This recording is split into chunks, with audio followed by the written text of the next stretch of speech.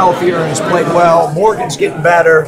I think that stuff's exciting. We got individuals that are improving. Our team is playing its best with this current rendition right now that it's played all season. So, to me, that's what's important. Getting these guys to cap out here down the stretch. I think we're, headed in that direction, Jim. Every day's different.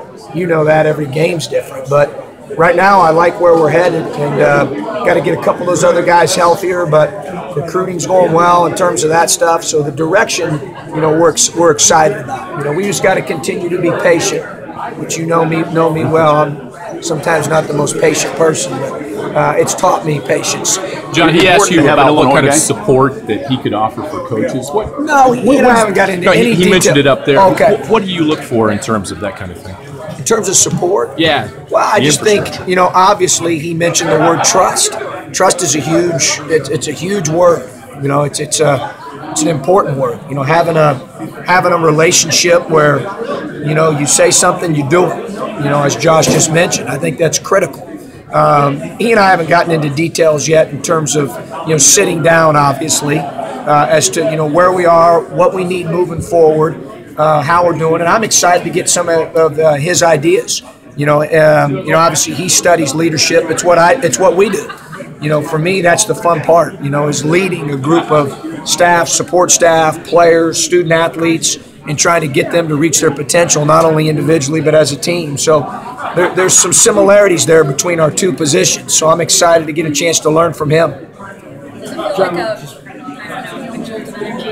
A turning of the page kind of. No question, Shannon. Yeah, obviously I've said that now when asked about it. I think, more than anything, it just gives us a chance to move forward. I do think it, and hopeful that, it'll reignite, our fan base, our alums, our students, and all kind of get us headed in that same direction. It's the story I tell the players all the time, and certainly no one's at fault. When I say, give you this story, it's, obviously Paul has done an amazing job in a very challenging situation while we've been in waiting for this to happen today. But it's the story I tell the players about the bus driver where he gets on the intercom and says, I have good news and bad news. The good news is we're making unbelievable time. The bad news is I have no idea where I'm going. And, now we're going to make unbelievable time and we know where we're going to be going. And I think that'll be a big difference, and one that I think all of us in this room and certainly across the board on campus are excited about. He seems to have a lot of similarities to you when I hear him speak. Hairline? No, I wasn't going there.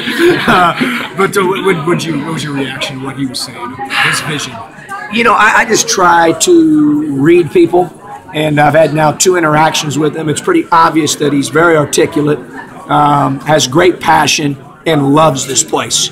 And I think that those things are amazing qualities to be able to transfer upon a first or second brief meeting or meetings. And obviously just a knowledge of this place. So I think all those things are great. And like I said, I look forward to, I want to learn. I challenge our players all the time to be lifelong learners. And you've got to be open-minded. And obviously with his experience here as a student athlete, his experience being a director of athletics at 2 previous places and being successful and the leadership is an art. It's not objective where I say to you, Jeremy, this is the exact way to lead this group of people every time, A, B, C, D, E, F. I think as you learn, when you're a leader or you're a head coach, there's things maybe you've done in the past that transfer or apply to future teams or a team you're coaching, and then there's other things you have to adapt and be open-minded about. And obviously he's had a great deal of success as a leader, so I'm looking forward to having an opportunity to learn from him. I think there's one key word that you used so far. It's going to inform Josh Whitman's analysis of you on the job, and it's recruiting. To the extent that you can talk about how great it's going, creatively, without violating any NCAA rules. Of course not, right? I wouldn't violate NCAA rules. Obviously that's the lifeblood, Rob, of the program. You know that. It's about people. He said it earlier, whether that's having the right staff, having the right support staff, having the right players in the locker room that not only can do it from a talent perspective, but that are fits for the university. I think he's going to get that. There's no question about that. Do I think today helps us moving forward with recruiting now that we have a leader, no question about it. I think it's a great thing. As I said earlier, I think it provides a rudder to the ship. It's going to put our vision, which I think you have to have a leader that will ignite that vision and our passion to win and to do it the right way and to change student athletes' lives, which we're all doing, working to do. I think you've got to have a leader in place, and now we have one. In 2017, November 2017, that's going to be a good month for Illini fans.